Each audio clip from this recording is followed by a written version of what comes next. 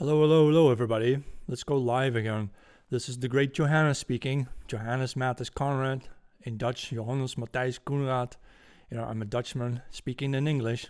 I learned to speak English as a kid, watching Sky Channel with Linda de Mol and DJ the Cat. In the 1980s, we had Inspector Gadget, G.I. Joe, Transformers. I suppose you still have those today in different renewed versions of them. So as people are coming into the live chat, I'm going to talk about some topics that I lined up. First thing I want to mention is Tucker Carlson called Alex Jones some kind of a genius, like a prophet, because apparently before the 9/11 attacks happened, the attacks in New York City with the Twin Towers and the planes that allegedly went through those buildings, Alex Jones is this American conspiracy theorist, quote unquote. I never heard of him before the 2016 Trump elections. It was really through that process of Trump winning the election that Alex Jones also became very popular, at least outside of the USA, because I live in Europe, right? And so how did he do it? Tucker Carlson interviewed Alex Jones for 1.5 hours. I watched only a part of the interview. He does say a lot of things that the elites are actually doing, but here's the thing. How come Alex Jones predicted so far, in the same year, like months ahead, like almost a year ahead, that Osama bin Laden, the Saudi terrorist hiding in the caves of Tora Bora in Afghanistan, was somehow going to be involved in 9/11, when we now all know that the Twin Towers were downed with controlled demolition with planned explosives? That means if Tucker Carlson still believes the narrative that the buildings were blown up by Osama bin Laden, that means several things. It means Tucker Carlson is not on our side. If Tucker Carlson still believes that the Twin Towers were taken down by planes rather than it was basically done with explosives, like an internal affair, right? An inside job, then we know that Tucker Carlson is himself a Secret Service asset. I assume he's with the CIA.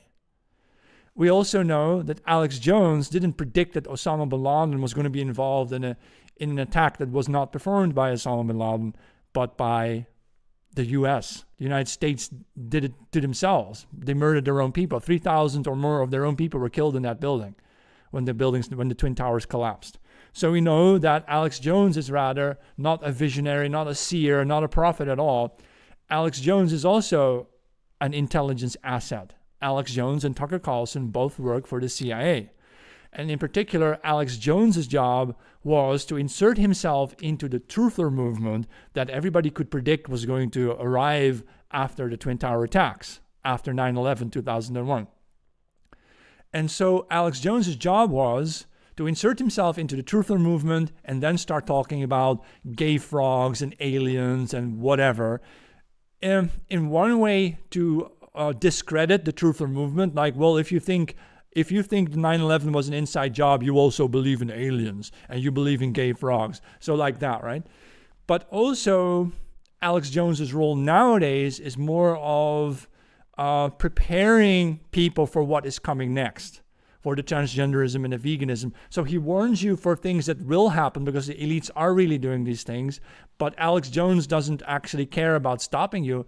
He wants to, this is called backlashing.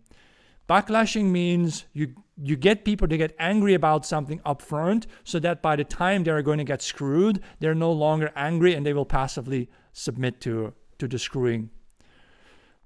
Right? So, but let's talk about some other things as well. Today's Friday, December 8th, so I suppose people are going out and not everybody's going to be watching my show, but I like to do these shows also to practice my speaking, right? So I always have a dual purpose for everything that I do. Another thing I wanted to mention up front, before I'm going to talk about the Nord Stream most of the time during this session. I'm going to do live streams for about an hour at a time every day in the evenings here in Europe. Kim Dotcon found a video of U.S. Secretary of State Anthony Blinken, who is a Hungarian Jew. And Blinken said he called 600,000 dead Ukrainians in this US proxy war against Russia a win-win situation for US weapons manufacturers. In fact, I put a clip of this on my TikTok. He really said something like this. He said that the war in Ukraine has been greatly beneficial to the US economy. You've grown jobs. And therefore, he says, we must continue it. He wants to continue the war of sending Europeans to die against Russians because it makes them money. It makes the US weapons manufacturers money. But also the US security system that involves the spying and whatever, all of it included, they made a lot of money off of this war. So he wants it to go on.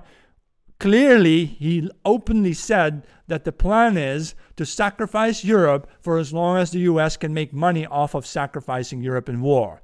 I take a particular interest in such statements, and I will not forget the name Anthony Blinken. Right? So the US produced jobs and more economic growth, blah, blah, and we need to continue that. Here's the tweet from Kim.com. I can't show stuff on screen anymore because TikTok will sometimes flag my live shows when I show videos. So if I wanted to show you the video of Blinken saying this, I might actually get suspended from my live show. But if I just talk without showing you the footage, then I get away with it. So consider this live stream more something like a radio show where you watch me talk while I do the radio show, right? So, someone shared the live. Well, thank you for sharing the live show. And so the United States clearly is the enemy of Europe. This should be clear to everybody living in Europe. The US is not our friend. They just want to make money, keep growing their economy, stay powerful because after all, the United States pays for the security of Israel, and the United States makes most money off of the European market outside of the US. The European Union is the biggest market for the USA, right? They sell us their products, their goods, their culture, their Hollywood movies, their Starbucks, their McDonald's, their Nikes. They sell us all this stuff. So they don't want to lose, especially Western Europe. This is also why the US doesn't mind mass immigration into Europe. It means more customers for Starbucks, right? That's how they see everything. They don't care about us at all. They see Europe merely not even as human beings. They don't even see us as human beings. They see us merely as an opportunity to make money. Whether, sometimes you can make money by burning down a forest, right? And that's what Europe is to the Americans. If they can burn down Europe for $1, they'll burn down Europe for $1.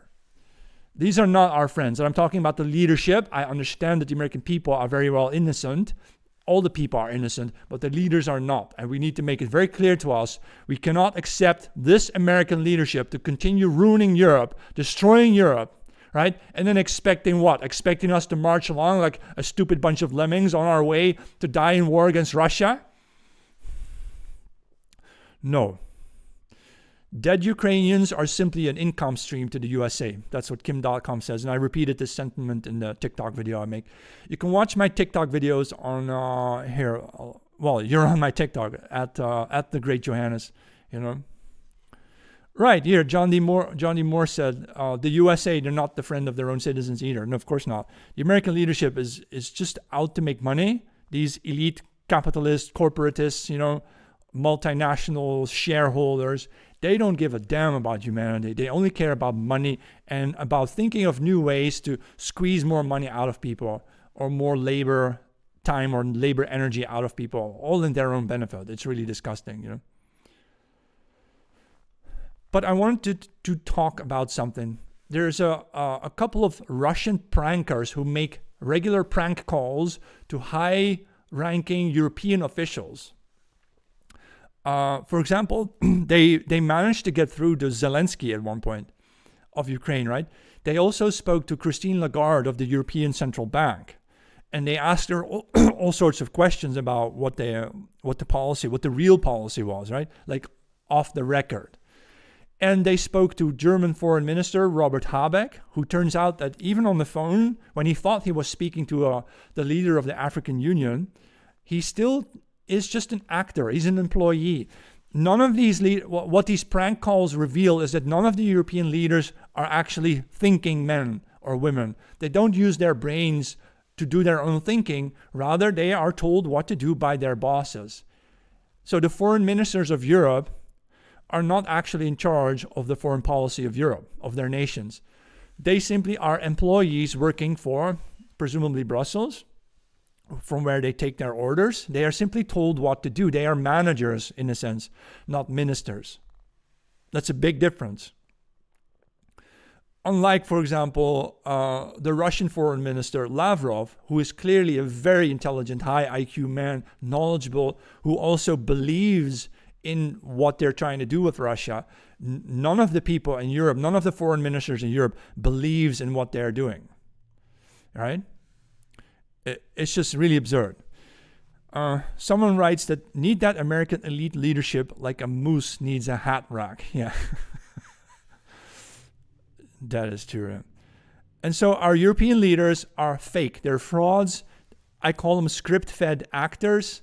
They receive in the mornings, or in their briefings, or in their email perhaps, they receive, these are your talking points for today. This is what you must tell the people. This is what you must tell foreign leaders. Sometimes you tell them different things, right?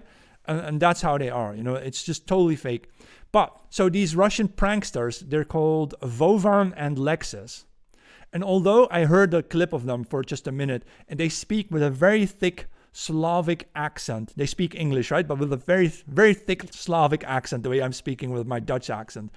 And it's just so weird that our European leaders do not have the cultural knowledge or the intelligence to sense that, hey, wait a minute, if someone pretends to be the leader of the African Union, but they speak to me in a thick Slavic accent, how is that possible? It means that our leaders in Europe, foreign ministers, cannot hear the difference between someone speaking with a Slavic accent, with an Arabic accent, or with a German accent. They can't hear it because they are not culturally educated people. They are dumb asses who should not be allowed to work at these high levels of office at all. You need some level of linguistic expertise if you're a foreign minister. You don't have to speak 12 languages, but you should be able to figure out who is from where based on their accents. Oh, you're from Arabia, or you're from Russia, right? You know, this is nonsense. So these prankers, Vovan and Lexus, I've got an article here. Let's see. So the Norwegian Prime Minister is called Gahr Støre. I can't pronounce it very well because I don't speak Norwegian. But they managed to get through to the Norwegian Prime Minister and asked him questions about Nord Stream pipeline's explosion. Because the theory is, according to Seymour Hersh, the journalist who figured this all out, and I think it is the truth theory, is that Seymour Hersh figured out that the Norwegian divers helped the Americans pull off the stunt. Although mostly, what I know is that mostly American vessels and vehicles were used. American planes, for example, and American ships at sea were used, but the divers were likely working together with Americans. So there were Norwegian divers and divers from a special outfit in Florida, USA. Anyway, why Norwegian divers? Well, for two reasons. Why would Norway be involved? The first reason is Norway has a lot of oil platforms out at sea. So Norway has highly trained deep divers for those drilling operations. And so the United States was in need of such diver expertise. But secondly, Norway itself has a lot of oil and gas to sell. So if you could bomb the Nord Stream pipeline and shut off Europe's connection or the German industry's connection to Russia and the Yamal pipeline and the Turk Stream and so on, because there are many pipelines. There's Nord Stream 1 and 2, and then there's the Yamal, then there's the Yamal runs through Ukraine over land, and then you have the Turk Stream that runs through Turkey over land. And there are many more. But these are some big ones. All of them are either have been shut down or bombed or sabotaged or are being questioned whether they ought to be shot down because the Ukrainian army is actually looking to destroy the Turk Stream pipeline as well. Although the United States threw Ukraine under the bus for Nord Stream, saying that, oh, well, Ukraine did it. No. The Americans did it with the help of the Norwegians. But Norway, because they could then sell oil to Europe and make a lot of money. And that make even more makes even more sense if you knew that when Norway struck gold, you know, they purchased this oil field off of Denmark for a bottle of wine or something, or a bottle of champagne, which they never opened, by the way. They still have that bottle. And now they're making billions and billions, like 500 billions in oil profits or something like that, right? And so Norway is an extremely wealthy country per capita and as a nation as well. And the Norwegians put a lot of that money, they invested it in. Guess where they invested it? What do you do with $500 billion when you have it? Well, the Norwegians decided that it was their best idea to invest all that money in the US economy. They invested in whatever, Enron and whatever, you name it. They invested in a lot of US companies, like the banks as well. I forgot their names, like what's it called? Bernie Mac and something. No, these names, and there were several banks in the US that they invested in. Some of those banks actually collapsed afterwards, so they lost their money. They lost a ton of money. So the Norwegians are investing in the US economy, and so Norway then ends up being the slave of the US. They have to support US policy. They have to support every policy that benefits the US because it benefits Norway due to the investments. This is the problem with investment. You become attached to it, right? You are no longer independent, especially if you put all your money in one fund, then you're attached to it, So Norway has committed an act of treason against the European family. And although the Norwegian people are innocent, they're always innocent, the Norwegian leadership, the elites, the ruling families there, the nobility, they have nobility, the blue bloods, the aristocracy of Norway is most certainly not innocent, and they will have to be dealt with at some point, because you do not betray Europe like this, where you think you can attack your brothers, your European brothers, blow up the Nord Stream, harm all Europeans, increase our heating costs from 100 euros a month to 400 euros a month or more. Some people are paying 1,000 euros a month now when they were paying 50 euros before, right? And then you think you're going to get away with that? No. I think I'm going to sneeze for a moment. Or maybe not. Whatever. Sometimes you think you're going to sneeze and then it doesn't happen. Weird, huh? All Europeans are brothers, yes, but Norway is a traitor. The Norwegian brother is going to have to pay for something. You will have to pay by giving Europe very, very, very highly discounted access to your oil and gas reserves, because you screwed us, you screwed your European family, and unless you are thinking of cutting Norway out of Scandinavia and shipping it over to the US so you can sleep with your daddy there, if you're going to stay here in Europe, you're going to have to pay for it. And like I said, the Norwegian people are innocent, but the leadership is extremely, extremely treasonous and traitors. You have harmed Europe, you will pay for it. I'm just making it very clear how this stuff is going to work out, because these kinds of things, the normal people will never understand it. You can keep lying about it on the media. Even your prime minister will lie about it on a prank call with some Russian pranksters. But I know, and lots of people know. We know what you did. Yeah, heating is getting very expensive in Europe. Hungary is one of the few countries that actually subsidizes people's heating costs nowadays. The government actually pays for it, largely. And so these Russian pranksters, they made a phone call. Damn it, I keep feeling like I need to sneeze and it doesn't happen. That's really annoying. Just a minute. Just in the middle of a live show, of course, right? You get this weird sensation. All right. So Gahr Støre is the name of the Norwegian Prime Minister, and he spoke about the Nord Stream, but of course he denied everything, and he said, no, Seymour Hersh's article is full of mistakes. Really name one, and he couldn't name one, right? It's like that.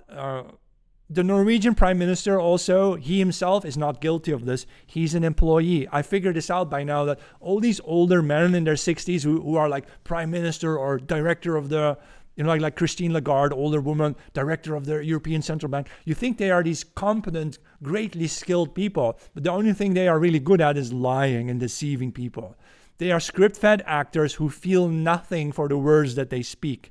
When I speak my videos, I tend to mean what I say, Sometimes I have ulterior motives where I want people to understand something, but I'm not an actor lying about everything, right? And that's what these people are, these bureaucrats, these politicians. They are systemic liars who will lie merely because they want people to like them, or they want to feel that they have status or something, or authority. They have none of these things anyway, not naturally at least, but they want it so badly they are willing to lie about everything for a basic pay of what, $100,000 a year. Because in Europe, our politicians, they don't get paid much. In the Netherlands, I think they make $80,000 a year, and they think that's a lot of money. These people would sell their entire people to a foreigner, to a foreign entity, for $80,000 a year. It's that insane, you know? So, you know, I still think we should talk more about Nord Stream. I have said before that this was an act of war by the United States against the European people and against the European Union and against Germany, against German industry, and against basically, you know, all the European nations, except for Norway, because Norway is a traitor. Yeah, and we can keep beating about the bush over this. We can keep, you know, lying about it and pretending it didn't happen. But this is, I believe, the beginning of the end of the relationship between Europe and the United States. This is the moment when the Europeans realize, you know, we're going to have to cut loose from the USA, because Europe does not exist merely to sacrifice itself so that we can save the US economy, or that the US can keep making money off of us while we send tens of millions of European men to die against Russia or some other war. No, we're not going to sacrifice Europe just to save the USA. Europe is going to become strong again. We have 700 million people in Europe, 740 million people. Most of them are white people, 700 million white people, right? Compared to the US population, which is about half of that. I've said it before that Europe has almost 3 times as many white people as the USA does. Now, of course, you've got Canada as well, and you've got whatever, right? But the thing is, Europe is our homeland. We are not going to sacrifice Europe to save the US, nor should we sacrifice the US middle class just to save Israel, because that's also happening, right? Israel is that other dimension in this story. They're sacrificing Europe for the US, but the US for Israel. In the end, it's all about Israel again, right? We got to stop this, you know. You know, someone asks, is the Netherlands okay with the Geert Wilders? You know, Israel reigned in the Netherlands. No, of course not. The Netherlands, Geert Wilders is a controlled opposition. He's going to, you know, either send men to war in defense of Israel, or he's going to just strip the native Dutch middle class off of its savings, you know, to save Israel. This guy's loyalty is not with us, you know. Someone wants to move to Europe, really? Yeah, we're going to make a stand here. My idea is that Europe has the potential within it still. After all that went wrong, First World War, Second World War, we still carry within us the potential, the spiritual energy to rise like the phoenix from the ashes, so to speak, so that we can become, you know, our strongest version of ourselves, regardless of what the world thinks of us, right? And we have options. I've spoken about this too. Europe has can make the choice to keep supporting the US while we are destroying ourselves. You know, this is like a relationship where one member of the relationship, you know, is getting beaten and their lives are getting worse and worse, and the other person is very abusive. And it happens to be so that Europe is taking the abuse nowadays, but we don't have to do this. We actually have options. We can get the hell out of here. We can work with, we can have diplomatic ties with Russia, for example, right? Or with the Arab world. I prefer the Christian Russian world to the Muslim Arab world, obviously, but we have options that the US doesn't have. The US has only one option, that is to sacrifice Europe to save itself. Europe has many more options, one of them being simply cutting loose from the USA. You know. So I was reading this article from the Brussels Times. This is about, let's see. Yeah, you know, Seymour Hersh is this journalist who disclosed or uncovered really that the Americans had done the Nord Stream. Because, you know, the Americans tried to blame Russia. Remember that? Right after the bombings, they tried to blame Russia. No one believed it. The world didn't believe it. And then now they're blaming Ukraine. They're throwing Ukraine under the bus. But Ukraine doesn't have the skills to do it. The Norwegian divers and the Florida divers did, and the U.S. leadership did it. They even announced it. Biden literally announced it. So what would you expect, you know? You know, Seymour Hersh wrote several articles on how and why the U.S. blew up the Nord Stream pipeline. Let me just maybe quote some things from this and just go over it a little bit. Because I think this is just such a crucial moment in the history of the relationship between the U.S. and Europe. Namely that, like I said, it's the beginning of the end of the relationship between the U.S. and Europe. This just can't go on, you know.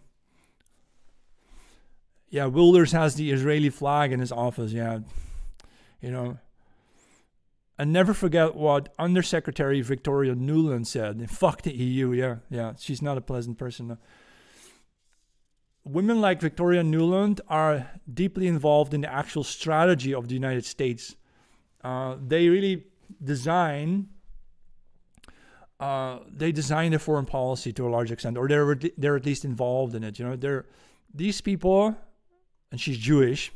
These people care only for that weird dream of an Israel, such a small country with so few people, yet they think that's the most important thing in the whole world.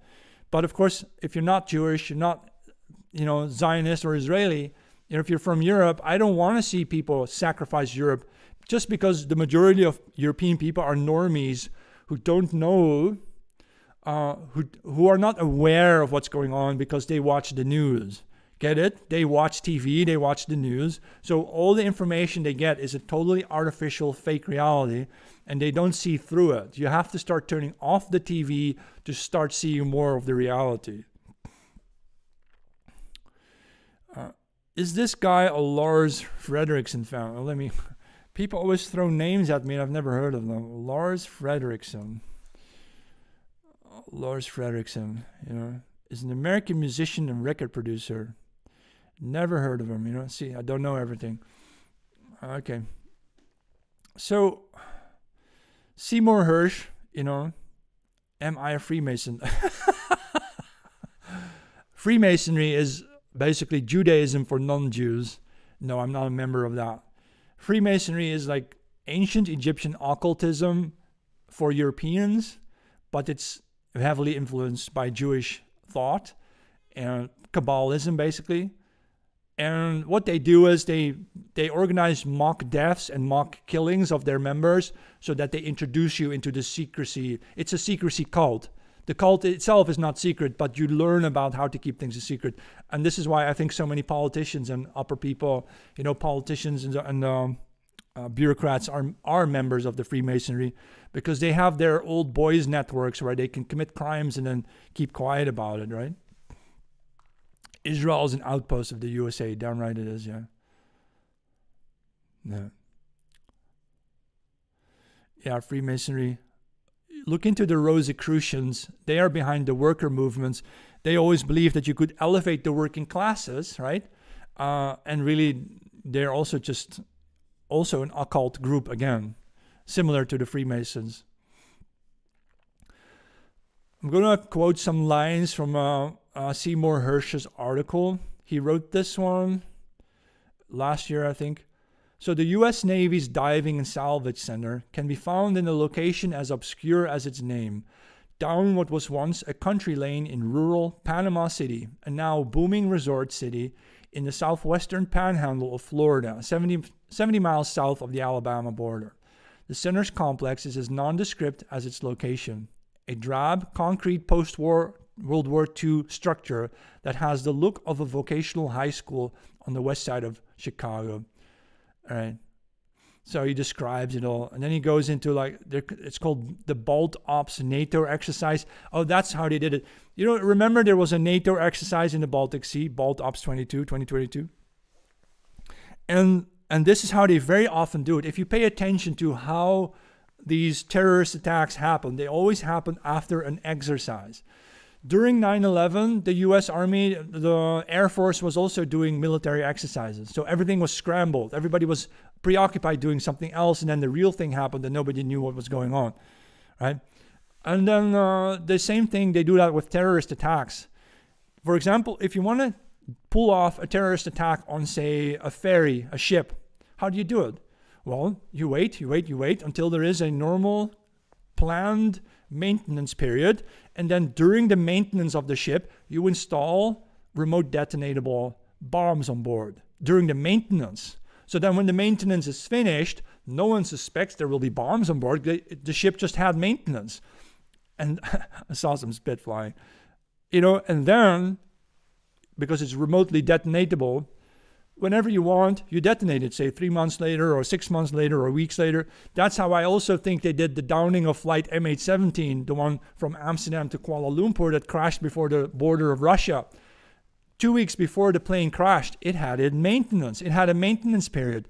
So you can imagine how they do it. They send in their working, they have their Secret Servicemen dressed up as technicians. They come in for a final inspection, and during the final inspection, they plant bombs on board of the plane, remote detonatable bombs.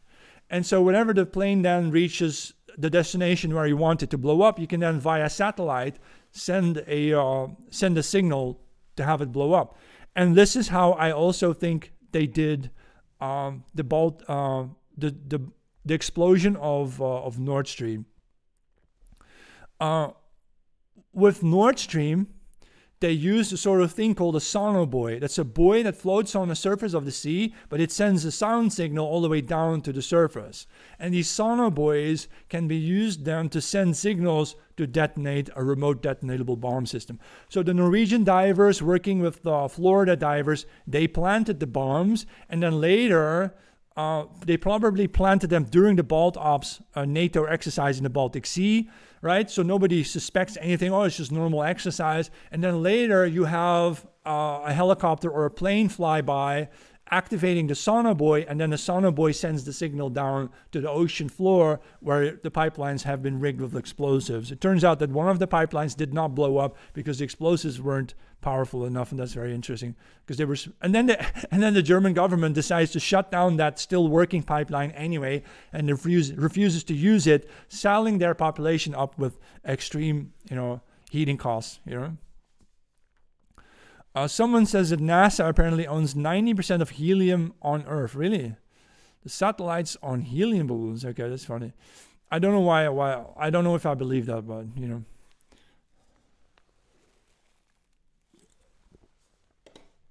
sounds like Alex Jones. There were no Chinese spy balloons in the USA. Those were actual hobby weather balloons by hobbyists who sent them up in space. These people were totally embarrassed that the U.S.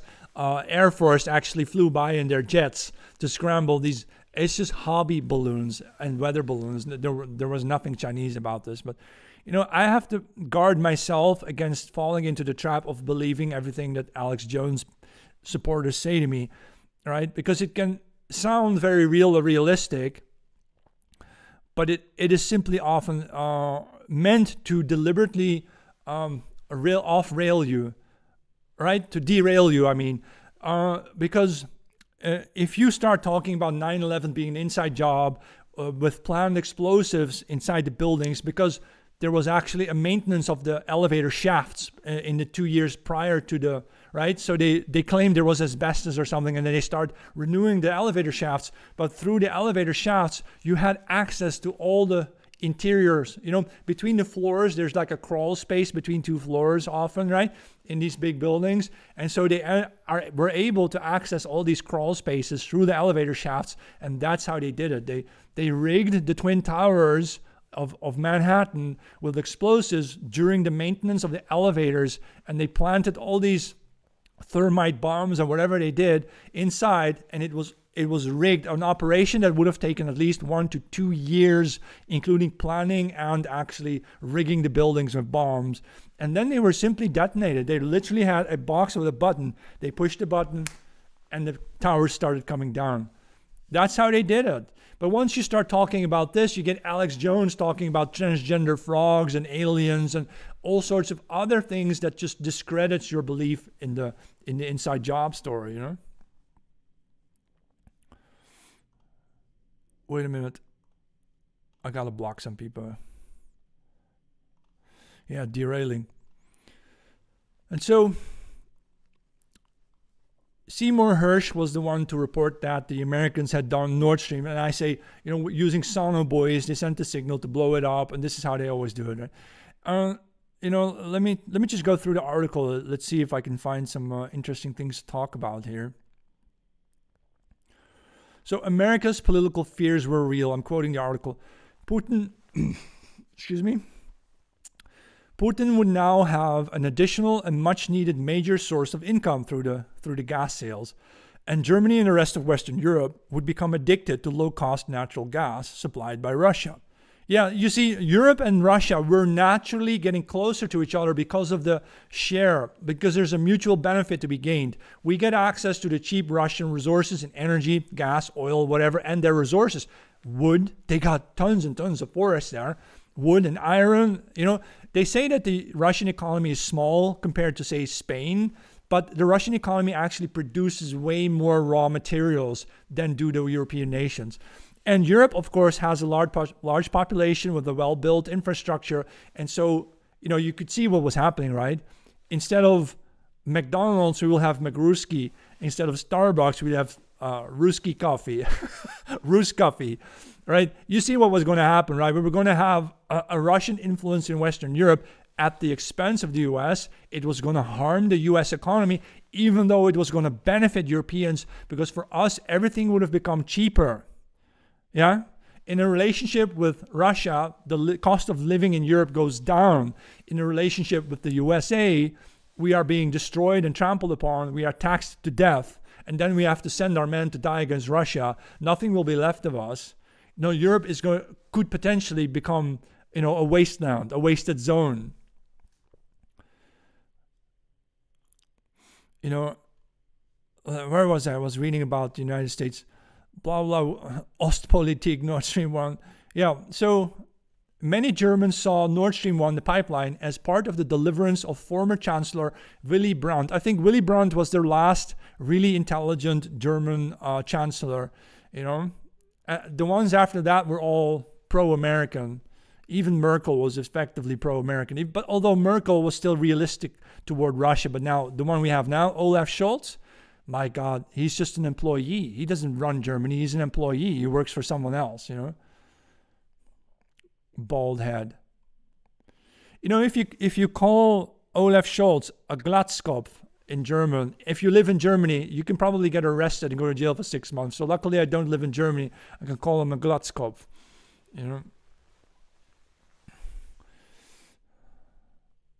Someone says, I live in Malta and almost every day planes crisscross leaving trails. What's up with that? Yeah, it's probably just water vapor, dude.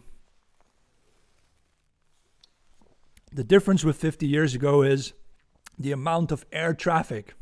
50 years ago, there were very few planes crossing the skies. Compared to today, Europe is cluttered with air routes. So that's the real reason. It's probably nothing special. It's not like they're spraying Agent Orange all over Europe to give us napalm burn effects. No, come on. Just a minute, though. You mentioned Alex Jones once and all the conspiracy nuts come into your comment section. I don't consider myself a conspiracy theorist, simply, a conspiracy realist. Of course, there are conspiracies. It's just your job to figure them out, Someone writes they relate to the way I think. Well, thank you very much, It means you're smart. My thoughts on the Palestine conflict. It's not my conflict. I'm pro-Europe, all right? I'm not for America. I'm not for Israel. I'm not for this or that or Russia or China. I'm for Europe and our people living here. But I do support Europeans offshoots living in the colonies, as I say, in the US and so on. I would support them very much, just not the leadership. The leadership is wrong. Maybe this is our aim, to put the European people around the world under sort of European leadership. But this, it means everything will change. Everything will have to change, Let's see. After the bombings, natural gas price of Nord Stream, natural gas prices surged by 8%, and nowadays it's even more, right? It's like they also had to cut down. I think Germany effectively cut down 25% of its gas use, but it may have started using coal instead. So they're reopening the coal mines, Who will solve their problem first? America is going to support Israel until all Palestinians have been genocided under whatever excuse they can think of. They're going to do terrorism. They're going to do other things, right? But that's about it. In fact, this Christmas, you should expect a lot more Islamic terrorism in Europe because they're going to blame it on Iran. It's not, maybe I need to tell you the truth about this, right? I don't know if you can understand this, but can you imagine Israeli Secret Servicemen who look like Iranians? Because many people in Israel look a bit brown, right? So you have brown-looking Israeli Secret Servicemen going to do terrorism in Europe, and then they blame Iran, right? Or they get mentally unstable people to do it for them. But whatever is going to happen in Europe, Europe is going to have terrorist attacks this Christmas because we need to be coaxed into supporting the war on terror against Iran and Russia, and because Russia supports Iran, and we have to be for Israel. Nikki Haley, the presidential candidate in the USA, she said, if you don't support Israel, then you're an anti-Semite. If you say things like that to European ears, we immediately zone out. Like, we were not going to listen to you anymore. We're not going to follow you because we know that you are insane and unreasonable. To Europeans, you have to stay within the limits of reasonable discourse. I transgress these limits often. And that's how I know for sure. Europeans want you to stay reasonable. And if you're Nikki Haley, her real name Nimarata, because she's from India, and you support Israel, why? Because you're a Jew from India, a Jewess from India. This is all so strange. Why don't we, really overthrow the whole Western political system and build in Europe a new kind of aristocracy, a warrior, a blood nobility, a warrior nobility who is willing to fight and win wars for their people, again, including for the people living outside of Europe, our own people, our European people, right? Whoever makes these decisions, the way I see it is that the United States government is really a front for corporate America. And those corporate Americans, they have large shareholder families, and they decide the U.S. foreign policy through their Council on Foreign Relations, probably. All right. I believe that members of the CFR or family members of the CFR, the Council on Foreign Relations in the USA, they have supplied almost 80 years of presidential candidates and actual presidents in office. I believe only Donald Trump and Kennedy were different. Kennedy, they assassinated, and Trump, they're going to try to get him off the ballot so he can't even run for the second time. It was really a shocker for them that Trump won because Trump was not a member of the Council on Foreign Relations. He's not a member of what they call the Beltway clique. These are basically all the billionaires who vote Democrat in the USA. Right? Trump was a builder who makes money by building hotels and so on in the United States, right? And Mar-a-Lago, he wants to make things nice. That's what makes Trump, he's also a billionaire, but it makes him so very different from all the other American billionaires who make money off of like social media exploitation, off of development aid, meaning screwing Africans over, climate change. That's how they make money. They make money basically by bullshitting people, whereas Trump makes money by actually building hotels that look nice, right? That's the real difference, Thank you for sharing the live, I don't know. Someone says the war, I suppose the war in Ireland has started, So thoughts on European Muslims like Bosniaks and Albanians. Albania used to be Christian. I heard the story about Skanderbeg, and he fought the Turkish Ottomans, and he renounced his Islamic faith to become Christian again. I wonder if that's a possibility for you. I don't know how, because I think I've been to Albania, and I've been to Skopje in Macedonia. And there you have, like, in Macedonia, you have like a hill with a big Christian cross. And then there is the Islamic bazaar on the other side of town.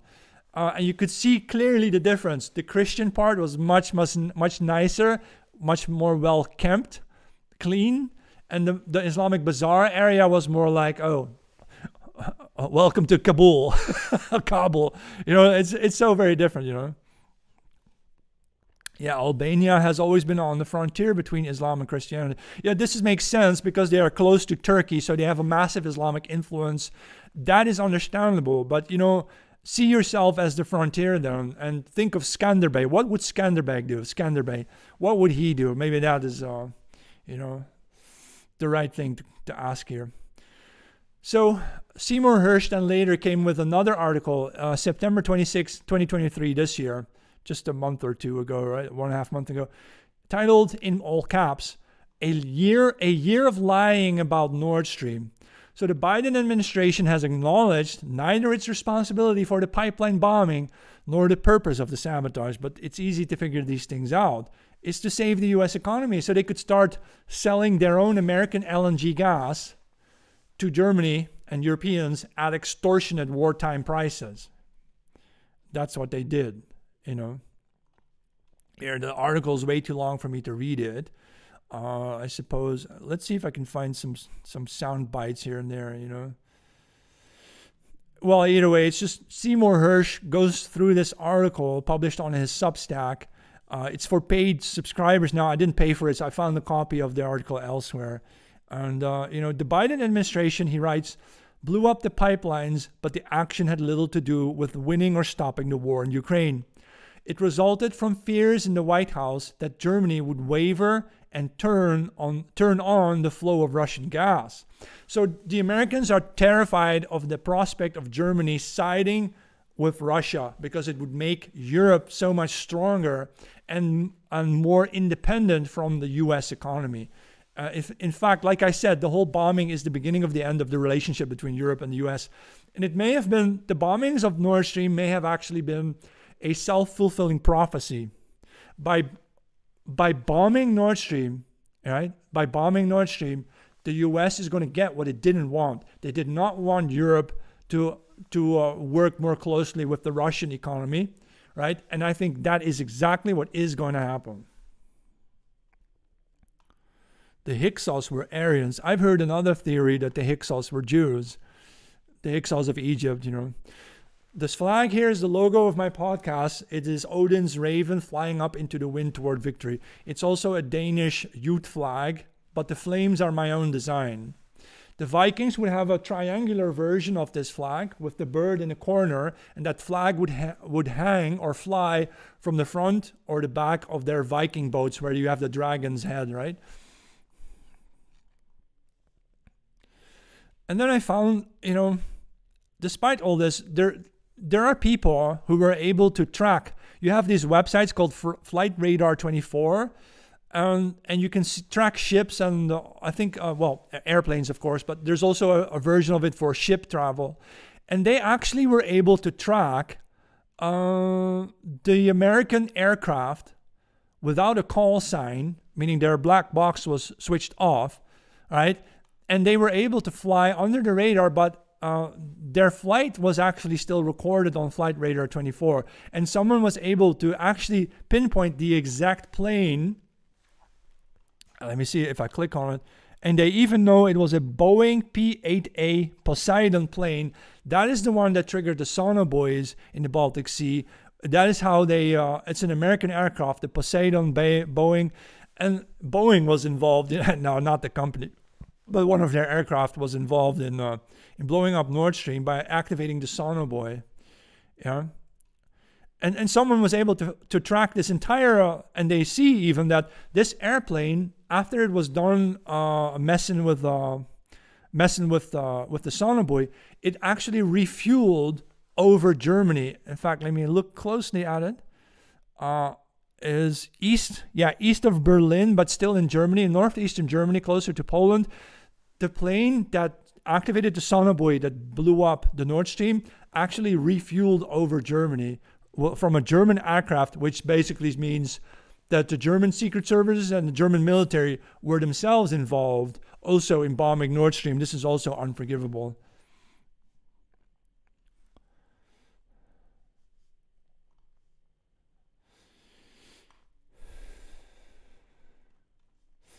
Anyway, I think I'm done talking about Nord Stream. So let me see. Oh, I've been talking for 50 minutes now. So why not do a tiny little intermezzo? I made a new. You know, some of you know that I also produce music once in a while. So I produced this song. It's going to be out soon. It's not on Spotify yet, but it's on YouTube already. Hear the Ocean by my artist named The JMK. So I thought I'll just play this for a little bit. Let's see. I hope the music isn't too loud. I hear the sound in the ocean.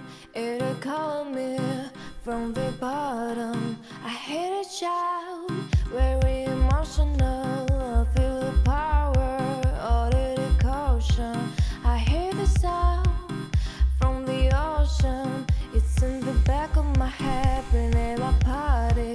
It wants to get out.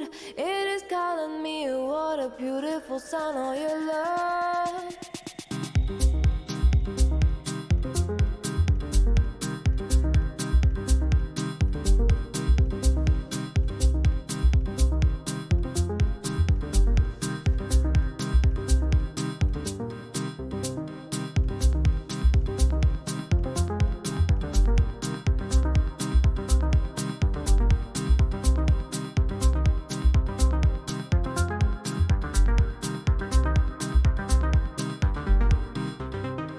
I hear the sound in the ocean.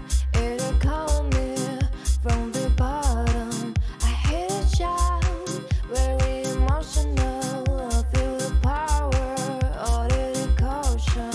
I hear the sound from the ocean. It's in the back of my head, in my party.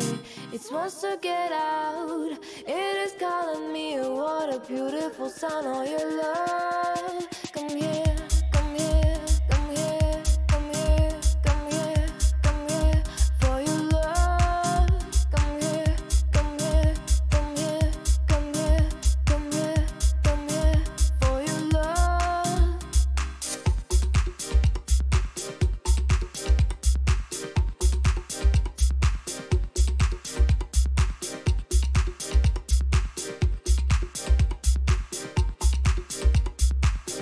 For your love.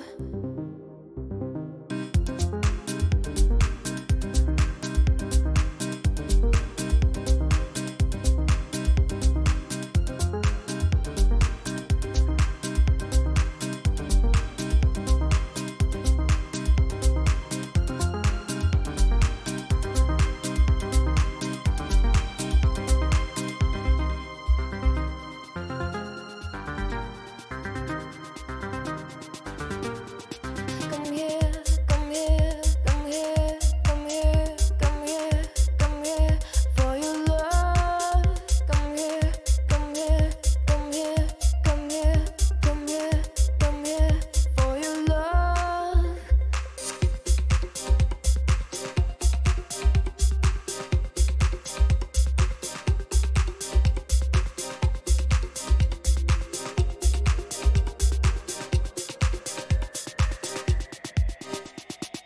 I hear the sound in the ocean. It'll call me from the bottom. I hear a shout, very emotional. I feel the power of the ocean. I hear the sound from the ocean. It's in the back of my head, in my party. It wants to get out. It is calling me. What a beautiful sound of your love. Come here, come here, come here, come here, come here, come here for your love. Come here, come here, come here, come here, come here, come here for your love. Come here, come here, come here, come here for your love.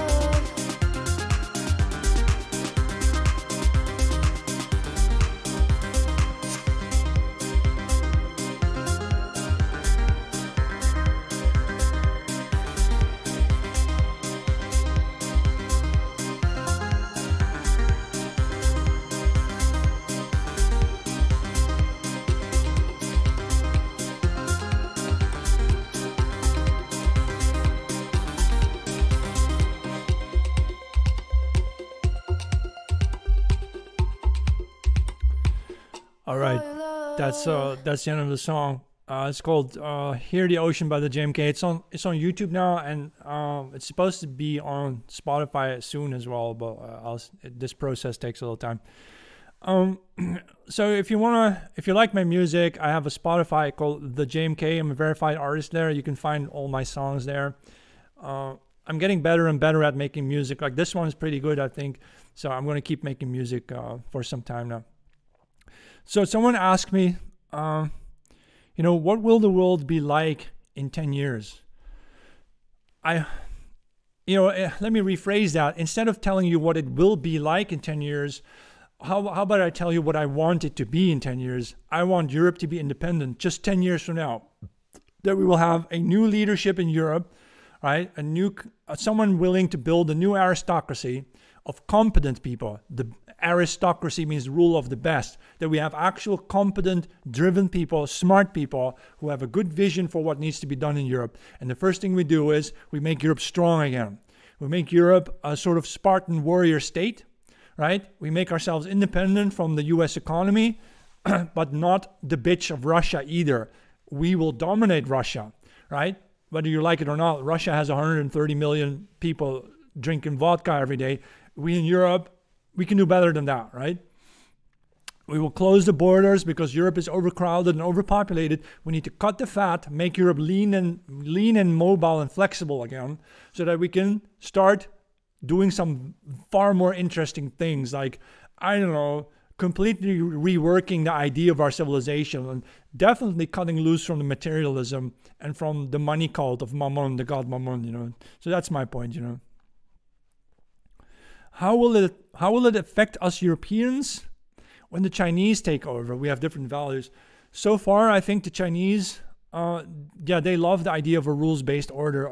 Xi Jinping also announced his version of the rules-based order as opposed to the one coming out of the West. So, the Chinese are going to stay very different. And that's why we in Europe, we do not need their numbers. If China or if the Asian sphere has 5 or 6 billion people in it, we in Europe need to specialize in being lean and mean and flexible and mobile, right? Rather than stuck in rice paddies. We don't want to be like that. Let them be like that, but we can't be like that, Europe is the world. It can lead again. Yes, I hope so. I believe Europe can take on a leadership role in the world if we make it very clear to everybody that there is no universal truth, there's no universal humanity, we're all different, and those differences need to be respected.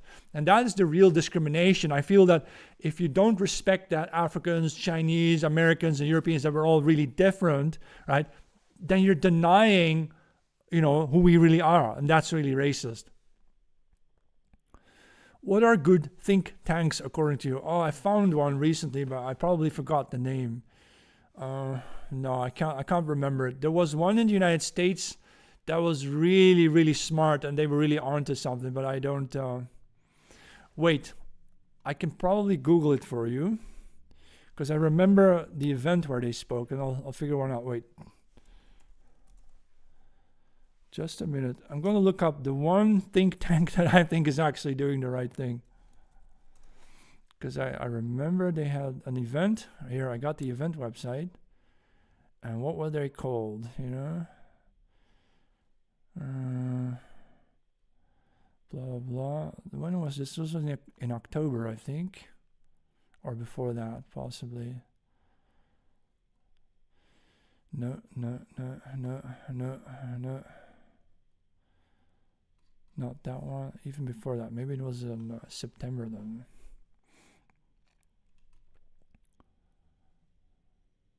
Let's see. Book launch. I remember it was a book launch. Yeah. Not that one. No, it came after that one. I don't know. I don't know if it's on here. No? Yeah. Okay, wait. Here, the guy was called James Poulos, and then he works for the Claremont Institute. That's the one. I'll type it out for you. Finally, I found it. Claremont Institute. That's one. I think it's a Christian institute, but I think they are definitely the guy who wrote the book, James Poulos. He wrote a book for that institute as well.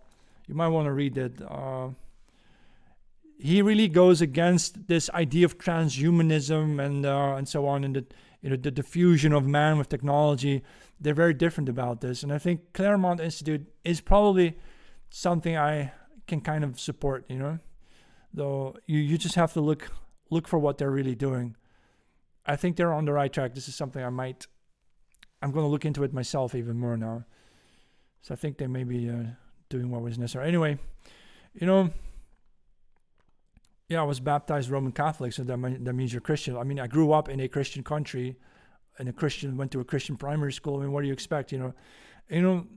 That's because Europeans didn't simply. They always say that all Christianity is a Middle Eastern Jewish religion, but of course, European Christianity carries the European value system that was simply introduced back into Catholicism mostly, right? Well, look at these things. I like the German nature. German nature is beautiful. In the Eastern Germany, you have these hiking trails and parks and forests and so on. That's very beautiful. Yeah. Okay, this is the end of this show. If you want to keep following me, let's see. You can go to my YouTube at The Great Johannes. Wait, let me. All right. And you can go to my Twitter at JohannesMKX, or my Telegram at JohannesMK. Yeah, I've got different usernames on these platforms because some names are no longer available. Yeah, I have Twitter. So Twitter is at JohannesMKX. Let me see if I can play it again. Here, that one. And let's see, I also have my Substack. Go to my Substack, www.jmk.info. You can subscribe there. The flag behind me is my logo. It's it's Odin's raven flying up into the wind toward victory. And it's similar to a Viking flag, but my flames are my own design. That's all. All right. Yeah, that's it. All right. See you next time.